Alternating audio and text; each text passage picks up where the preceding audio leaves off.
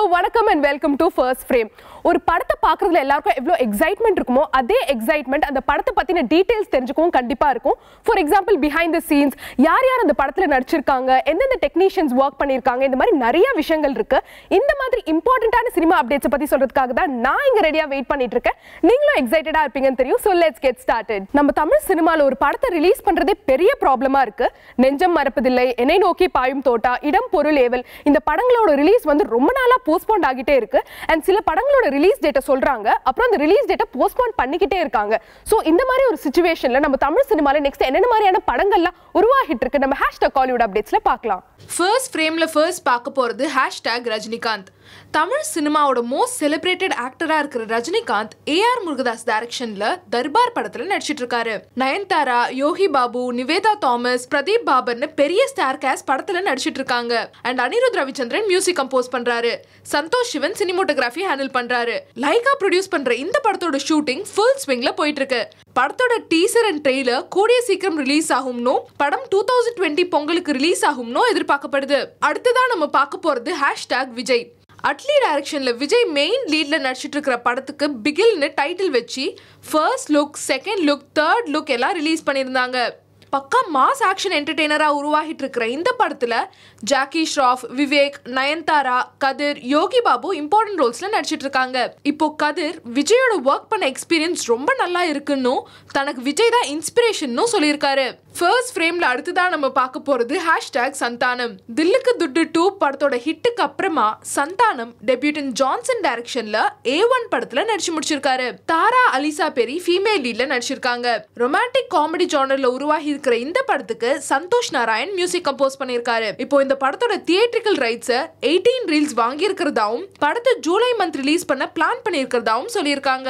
அடுத்ததான் நம்ம பார்க்க போறது #ரோஷன்.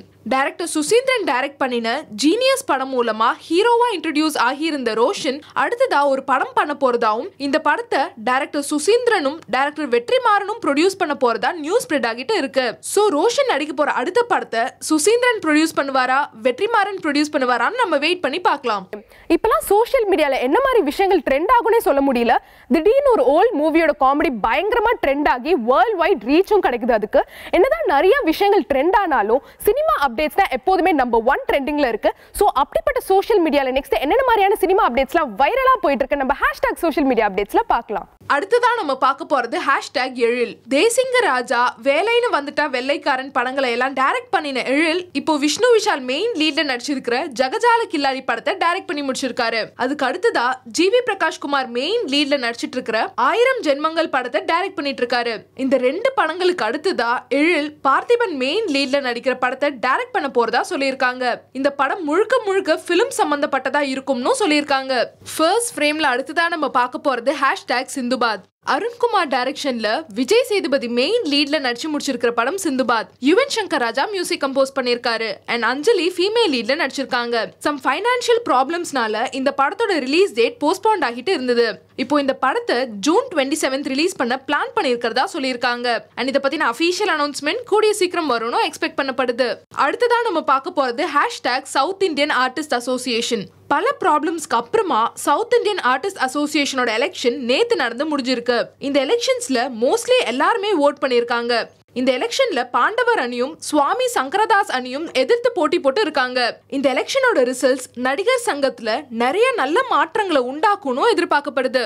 அடுத்ததான் நம்ம பார்க்க போறது #ஆடை. ரத்தன்குமார் டைரக்ஷன்ல அமலா மெயின் லீட்ல நடிச்சு முடிச்சிருக்கிற ஆடை படத்தோட டீசர் ரீசெண்டா ரிலீஸ் ஆகி வைரலா போயிட்டு இருக்கு. இந்த டீசருக்கு ஃபாராவும் அகைன்ஸ்டாவும் சோஷியல் மீடியால நிறைய பேர் நிறைய விஷயங்களை பேசிட்டு இருக்காங்க. இப்போ இந்த படத்துல விஜய் ரம்யா ஒரு இம்பார்ட்டன்ட் ரோல்ல நடிச்சிருக்கிறதா சொல்லியிருக்காங்க.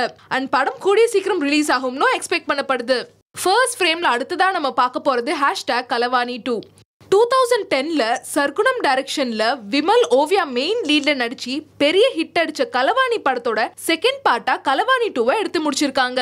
சில இஷ்யூஸ்னால இந்த படத்தோட ரிலீஸ் டிலே ஆகிட்டே இருந்தது. ஃபைனலா இந்த படத்தை ஜூன் 28 ரிலீஸ் பண்ண போறதா சொல்லியிருந்தாங்க. இப்போ இந்த படத்தோட ரிலீஸ் டேட்டை ஜூலை 5க்கு போஸ்ட்போன் பண்ணியிருக்கிறதா சொல்லியிருக்காங்க. So இன்னைக்கு பார்த்த சினிமா அப்டேட்ஸ் எல்லாமே இன்ட்ரெஸ்டிங் அண்ட் எக்ஸைட்டிங்கா இருக்கும் நான் நம்புறேன். அண்ட் இதே மாதிரி இன்னொரு இன்ட்ரெஸ்டிங்கான எபிசோட்ல நான் உங்களை மீட் பண்றேன். Until then it's bye from Pavitra.